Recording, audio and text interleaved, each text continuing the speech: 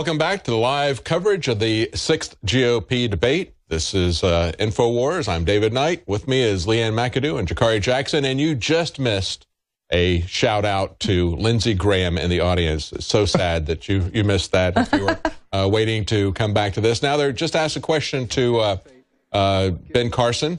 Let's go back to the debate and get his answer here.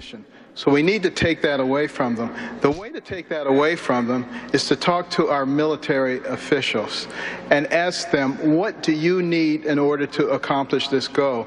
Our decision is then, do we give them what they need? I say yes, not only do we give them what they need, but we don't tie their hands behind their back so that they can go ahead and get the job done.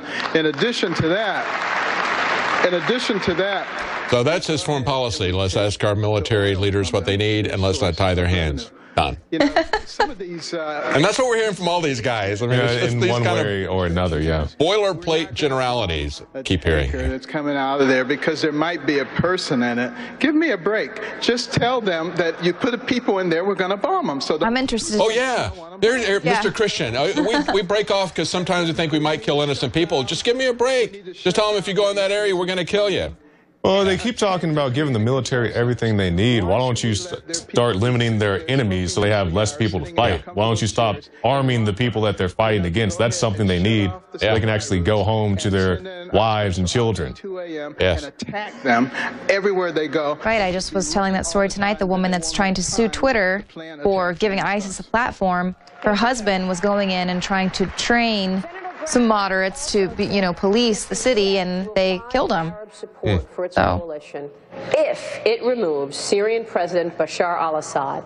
And I quote, "The now King of Saudi Arabia told us, you can have our army. You just got to deal with Assad. The Emir of Qatar said, I'll pay for the operation." Oh, yeah, Ms. Lindsay. I agree with that. We should be telling everybody who their president should be, and we should threaten them. We should, just like we did with Iran. That's what I would do if I was president. Yeah. I mean, what do we... Shut up. You don't get a lawyer. That's right. Shut up. We decide who your president's going to be. You don't like it? We'll do a CIA coup or we'll bomb you into dust. That's what their foreign policy has been. That's pretty much what it is. Lindsey Graham just blow up half the planet. He's killed now over. I'd be interested to find out from Darren McBreen if Rand Paul has been chiming into this debate and tweeting about it. Who called Assad a reformer. She called Assad a reformer. Now, the fact is, what this president... Now, here's the issue, okay? Do you really think that Assad is worse than ISIS? They act as if Assad and ISIS are the same. Yeah. Okay? They don't even recognize that they're fighting each other, okay? They didn't even recognize the fact that if they're going to depose Assad, then we're going to wind up with ISIS there. But, of course, that's precisely what they want, because that will justify a larger military. Right. It'll justify boots on the ground. We can go in then and bomb them and so forth. But they pretend that they're on opposite sides, and the American public goes for this. I mean, not only is it an affront to tell us that they didn't create and arm ISIS and continue to do so, but then they want to tell us that these people are on the same side. Yeah. And nobody's here is cheerleading for Assad. It's just the fact that, as you're saying, these guys are fighting each other. Once again, as you're pointing out, we are funding the people that are actually fighting Assad, and then saying we have to go kill Assad because he's supposedly teamed up with ISIS. And we're funding the revolts everywhere. If you look at what happened in Benghazi, they want to talk about Benghazi all the time, okay? But talk about why we had to overthrow Omar Gaddafi. He was a problem at one point in time, but he had been basically not causing anybody a problem. And then when we overthrew Gaddafi, what did we wind up with? We wound up with Libya now being the arms bazaar for all of these radical Islamicists. And the same thing is going to happen in Syria. Assad is not a good guy, but you're going to wind up with another Libya, which is precisely what they want. They want chaos. They want continuous war. According to Facebook, it was the most talked about moment online of your entire campaign, with more than 10 million people talking about the issue. Including Louis Farrakhan, who actually agreed with it. Yeah, good point, Rob. Yeah, Louis Farrakhan agreed. Yeah.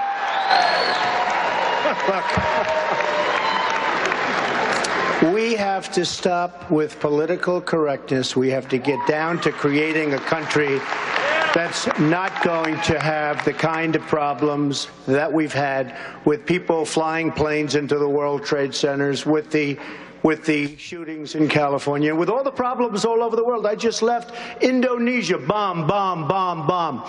We have to find out what's going on. I said temporarily. I didn't say permanently. I said temporarily. Yeah, they always leave that out.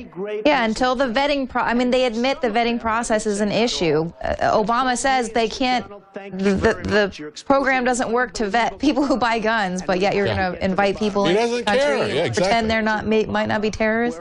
Gun owners, yeah, we need background checks. Islamicists from areas that we're fighting people who are, you know, the system's no problem. Hey, guys, one thing I'm hearing now, Mikhail just popped in and said that Rand Paul is the only candidate trending on Twitter right now. And look, you can watch him. He's on Periscope just talking right now. Well, that's what I was just asking. I was curious if he had been chiming into the debate at all.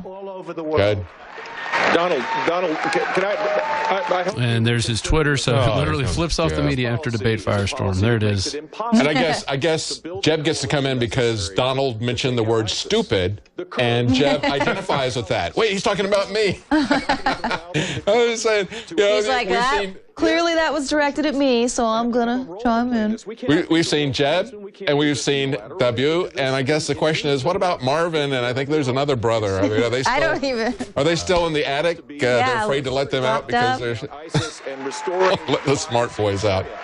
Well, that's what they have with years and years of family inbreeding. You're always going to have one wild card that you got to. Whatever their problem is, I don't know. People, you know, the Islamic terrorists inside, embedded in refugee populations. What we ought to do is tighten up our efforts to deal with the entry visa program, so that a citizen from Europe, it's harder if they've been traveling to Syria or traveling these other places where there is Islamic terrorism. Make it harder. Make the screening take place. We don't have to have refugees come to our country, but all Muslims. Seriously? What kind of signals does that send to the rest of the world that the United States is... Can you be a president if you got an H-1B visa? You said that he... Hey, they're setting the precedent now. I mean, basically, we could make a good case that there's not anybody that we see qualified to be president here. So maybe we should have an H-1B visa and open this up for the global economy, because obviously citizenship doesn't matter anymore. So let's open it up for visas. With Mr. Trump. They can come in for just 4 years at a time. Absolutely not. I can see why people are angry and scared. President, interim president. Has created a condition where our national security has weakened dramatically. I totally get that. But then we're running for presidency of the United States here. Oh, we are? This isn't, you know, a different... You figured that out. You have to lead. You cannot make rash statements. They call me Jeb. I heard that. The rest of the world to respond as though, well, it's just politics. Every time we send signals like this, we send a signal of weakness, not strength. And so it was an unhinged statement, which is why I'm asking him to consider changing his views. I want security for this country, okay? I want security. I'm tired of seeing what's going on between the border, where the people flow over, people come in, they live, they shoot. I want security for this country. We have a serious problem with, as you know, with radical Islam. We have a tremendous problem. It's not only a problem here, it's a problem all over the world. I want to find out why those two young people, those two horrible young people in California, when they shot the 14 people, killed them, people they knew, people that held a wedding reception for them. I want to find out. Many people saw pipe bombs and all sorts of things all over their apartment. Why weren't they vigilant? Why didn't they call? Why didn't they call the police? And by the way, the police are the most mistreated people in this country. I will tell you that. The most mistreated people. But can I say, we need, wait a minute, we need vigilance. We have to find out. Many people knew about what was going on. Why didn't they turn those two people in so that you wouldn't have had all the death? There's something going on, and it's bad. And I'm saying we have to get to the bottom of it. That's all I'm saying. We need security. We want to hear from all of you on this. According to Pew Research, the U.S. admits more than 100,000 Muslim immigrants. Well, I got to say, I'm looking at Twitter right now, and Rand Paul has been answering questions from Twitter that the people are actually asking him rather than a lot of these hand-picked questions that the commentators will ask. And it's right here live in the video. And that they're asking here, because these questions don't really reflect on anything. I mean, you could go back and pull up the same questions they had 4 years ago, 8 years ago, 12 years ago. Put everybody in the same. So what kind of questions is he getting? So he's actually getting more followers, and he is the #1 trending topic of the debate, and then Donald Trump is in second place. So he's not even here. He's not even participating in this debate. They're asking, what will you do to limit NSA spying? Well, I think that's great. He may have found a way to, as Donald Trump has found a way with making outrageous statements to get around the control of the media conglomerates, and now Rand Paul has found a way to get around the control of the media conglomerates using social media, and essentially like Donald Trump did. But now this is using it in a way where they're talking substantively about issues instead of just throwing firebombs. And hopefully this will be his breakout moment. Yeah, and he has always been in the forefront with using social media. He's one of the only candidates that is on pretty much every single platform, which is why he came out of the gate running and was doing so well before Trump came out. But yeah, I mean, this was really impressive. That's great. It would be safe. That's the end of the conversation. I can tell you, after spending 7 years as a former federal prosecutor, right after 9/11, dealing with this issue, here's the way you need to deal with it. You can't just ban all Muslims. You have to ban radical Islamic jihadists. You have to ban the people who are trying to hurt us. And the only way to figure that out. How are we going to do that? The FBI said they can't vet them. Community, the funding and the tools that it needs. Oh, that's how you do it, Rob. You give a blank check to the police industrial complex. You're going to buy some more computers and some equipment, like those useless scanners that they put at the TSA. That's the way you do it. You find some of your buddies who have a company and you spend billions of dollars buying useless equipment from them. Donald's topped in some of that anger that's out there about this whole issue, because this president has consistently underestimated the... Probably get it from the same people that make the BS detectors, Yeah.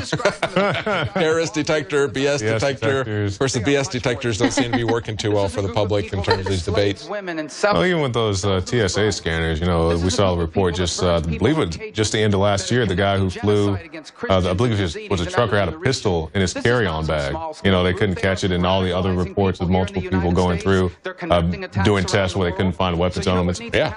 Oh, yeah.